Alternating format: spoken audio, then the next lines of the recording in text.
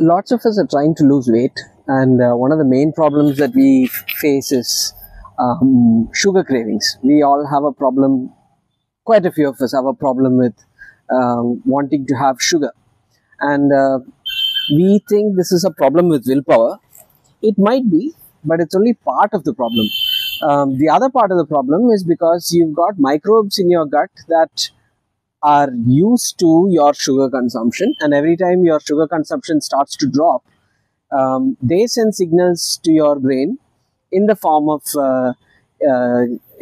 chemokines or all sorts of chemical mediators in order to make you crave sugar. So that's part of why you find it so difficult to lose weight because of your sugar cravings. Now, how do you manage to get past it if it's a microbiome problem, if it's a bug in your stomach that's causing your problem?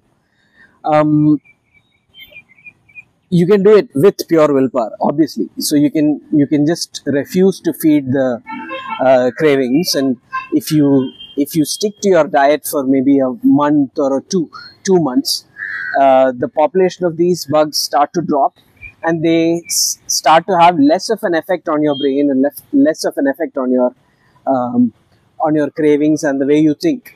So that's one way to do it. It's a tough way to do it. Lots of people do it too. So one of the most notorious microbes that cause sugar cravings is Candida. Candida is a fungus, and when you have a yeast overgrowth, it's called a yeast overgrowth. Some people have had Candida infections in their mouth. Some people can get it as a UTI. But there's very few of us know that we do have a Candida species that's living in our gut. And most of the time it doesn't create problems. But when it starts to overgrow, when it starts to increase in number, that's when it starts to create trouble. And that's called a small intestinal fungal overgrowth. So SIFO, CFO. And you can fix that. You can fix that by reducing the amount of sugar you consume. The other way is to kill off these bacteria, these fungi, and you can use that. You can use antibiotics to do that, antifungals to do that. That's one way to do it. Then you can change your lifestyle. You can change the food you eat. So first of all, reduce the amount of sugar you consume. The second thing is use probiotics. You can use probiotics that are antagonistic to these fungi, to Candida.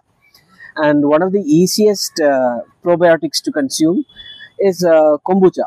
Kombucha is fermented tea, and the species of bacteria and fungi in kombucha have an antagonistic effect against these Candida species.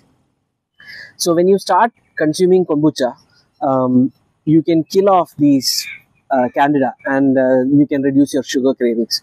So people who consume kombucha in the long term seem to be able to control their small intestinal fungal overgrowth.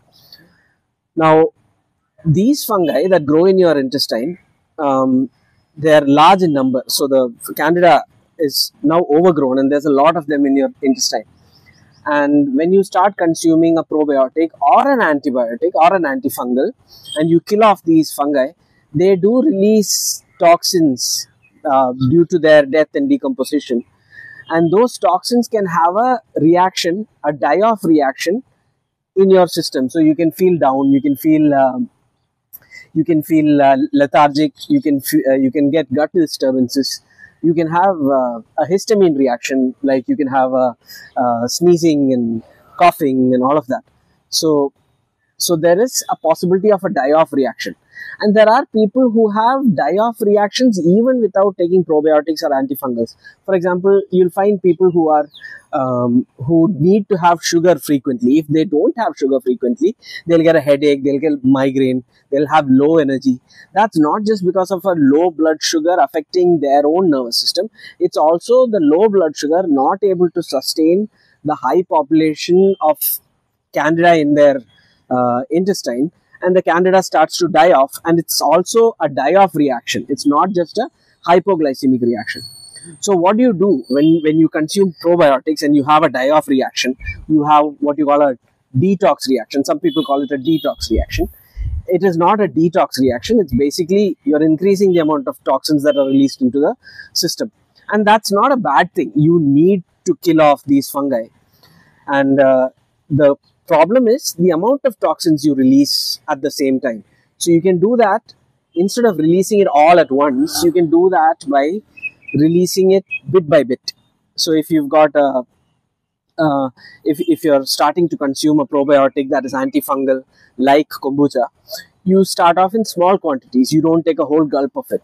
So most of the commercial preparations that you get in kombucha, they're good. They do have probiotics, but they come in a bottle and you need to consume all of it in one shot.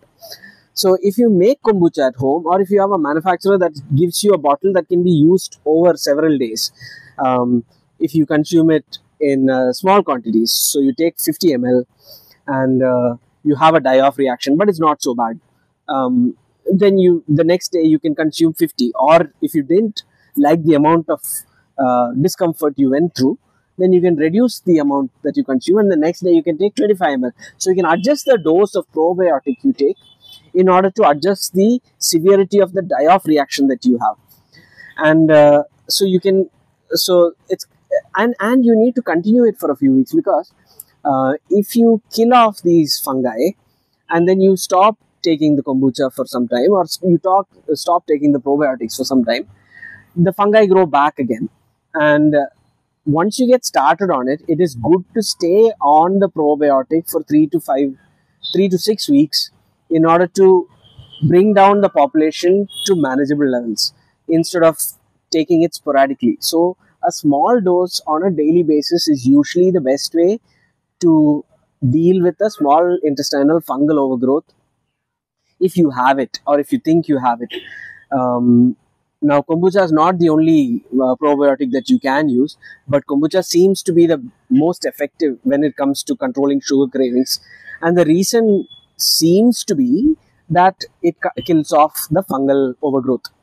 So if you've got any further questions, you can ask me in the comments, and then I'll try and post follow-up videos. I hope you like it, and we'll have more videos on other probiotics that you can consume at home, make at home if possible. So thank you.